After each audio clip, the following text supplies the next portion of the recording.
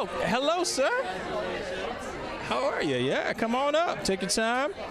We're live right now online. Hey, what's up? Grammy Live. Well, we're just celebrating you right now. Here's my man. Come on up. Yeah, come on up. Yes, boom. Let's get you over here. Make sure you guys have the proper camera on you. And you're performing tonight. So what's been the lead up to performing today for you guys? How many rehearsals have they been going?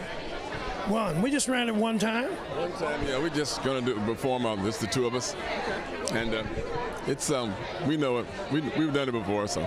Did you get a chance to cherry pick on anybody else's rehearsal and get a peek at anybody else's? No. No, we didn't. Do they shuffle you off the stage right away when you're done to make sure there's some kind of secrecy around the other performances? I don't know. I've never performed before. No, I've never performed here. Well, you guys seem ready. You guys feel like no more preparation is required? Oh. Well, mental preparation, yes, maybe a little. What is your prep going up to a performance like this? Well, what he counts it off. We check out our instruments, see we right. Straight ahead. You go like the nod. Yeah, the nod. It is your music. It's not changing. It's just a different audience, right? Yeah, that's all it is. That's it. That's the deal. Well, congratulations. That's a big deal, being able to perform at the Grammys. When you guys got the news, what was the moment like? Was it a moment? It was a moment. I was really. First thing was I called Taj up and said, "Hey, we got a little nomination." That's good. Okay.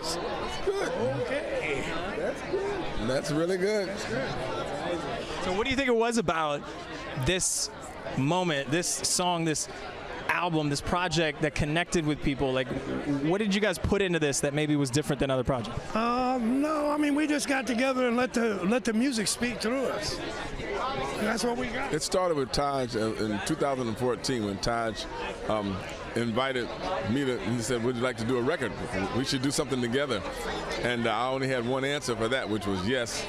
And it wasn't even a thing that I could even fathom doing because I would never try to impose myself on Mr. Mahal, but he suggested it, and I embraced it totally. We did the record. It was beautiful all the way.